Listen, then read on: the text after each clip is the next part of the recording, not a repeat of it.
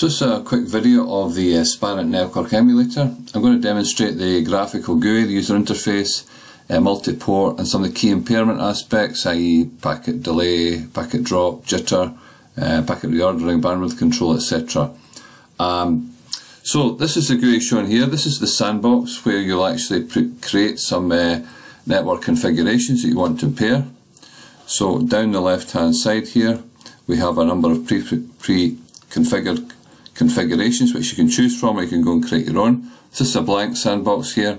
I'm now going to show you, this is what we call, it's called the 12 ports vanilla pre-prepared configuration. So you've got 12 ports here, so this could be 12 ports of 10 gigabit Ethernet showing 6 bi-directional links. So you see port 1 connected to port 2 in one direction here, port 1 connected to port 2 in the other direction here.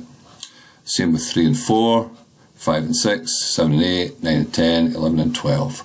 So that's 6 bi-directional links, 12 ports in total. You can add various tools to this, impairment tools. So for instance, you've got a drop packets tool, double click on that, and this is your drop packets tool. Also, for instance, you've got delays, you can packet corruption, there's a whole bunch of things you can do down here. So it's a packet delay tool. You go and double click on this and you can select a delay required. So that's 12 ports bi-directional. Here's one that's pre-configured, 6 ports with delays. So you see there's ports numbered 1 through to 6. This is 6 ports, so it's 3 bi-directional links. Each one has got the delay tool here. So if you double click on this, you can set delay. So set to 100 milliseconds, so you can add another 0, and that will set it to 1 second. And you can do that individually for all of these. 1 second, confirm change. And it got up to 5 seconds worth of delay with the Spirent network emulator. That's in total.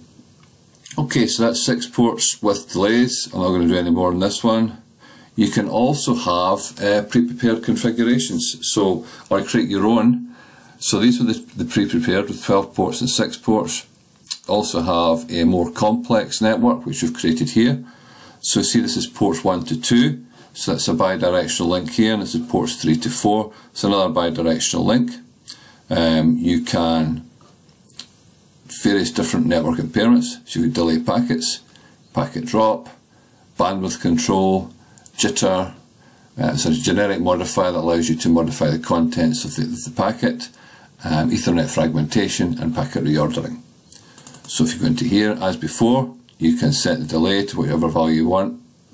In this case it's 50 milliseconds. I can put that up, say 500 milliseconds. Packet drop, set to 5 every 100 packets, so I can change that to say 10 every 100 packets. Bandwidth control, that's set to 5 gigs, so I can decide to put that down to say 1 gigs bandwidth control. Confirm changes.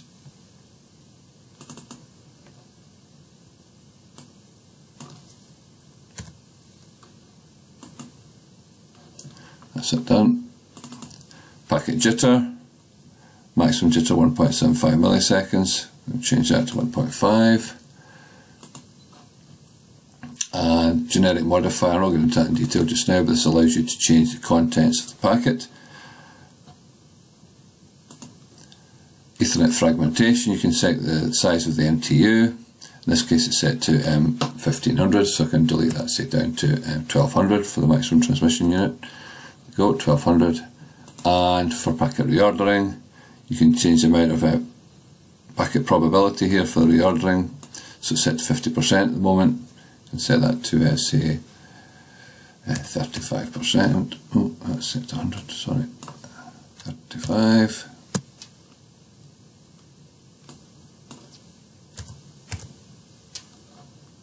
Set it back to 50%. And I'll change it to 35. And that's reordering set to 35%. So you can see how it works. Very simple to use, so you can create very complex networks. Just showing some of the easier ones. There are much more complex pre-prepared ones here, but I just want to give you a flavour of what it looks like. And that's all for just now. Thanks. Bye.